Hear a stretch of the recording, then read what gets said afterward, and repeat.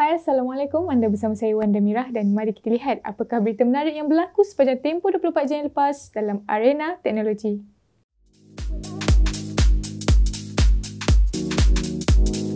Nubia telah melancarkan telefon pintar dwi-skrin yang dinamakan Nubia Z20 untuk pasaran China.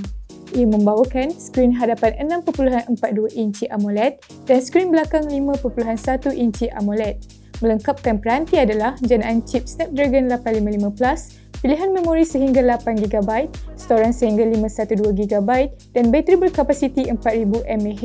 Untuk rakaman gambar pula, peranti ini tidak menampilkan kamera swafoto, namun pengguna boleh menggunakan tri-kamera utama gabungan 48, 16 dan 8 megapiksel pada belakang peranti.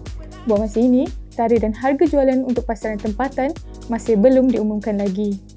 Seterusnya, OnePlus bakal hadir dengan sebuah televisyen pintar iaitu OnePlus TV.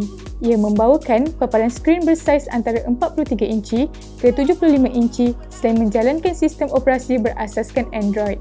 Namun, tiada berita lanjut mengenai penawaran spesifikasi lain pada peranti. Selain itu, Twitch telah memperkenalkan perisian khusus untuk penstreaman dan penyiaran langsung iaitu Twitch Studio. Ia menawarkan kemudahan memulakan penstreaman mereka selain turut hadir dengan pelbagai alternatif lain untuk pengguna. Bagi yang berminat, pengguna boleh mendaftar untuk menguji Twitch Studio Beta bermula hari ini. WhatsApp dilaporkan akan menyertakan fungsi suntingan video loop seakan boomerang pada aplikasi berkenaan. Menurut Wabeta Info, fungsi baru ini dibangunkan dalam bentuk penghantaran video dan boleh dikongsikan di status atau pengguna lain. Hari ini adalah Hari Antarabangsa Orang Asal Sedunia dan bagi meraihkannya, Google menawarkan informasi berkenaan orang asal Malaysia menerusi Google Earth Voyager. Menggunakannya, terdapat kisah-kisah menarik yang dipersembahkan dalam bentuk video, artikel dan peta interaktif. Akhir sekali, kerajaan kini memperkenalkan laman web baru bersempena Belanjawan 2020. Dengan ini, rakyat Malaysia boleh menyalurkan pelbagai cadangan dan inisiatif kepada kerajaan untuk penambahbaikan.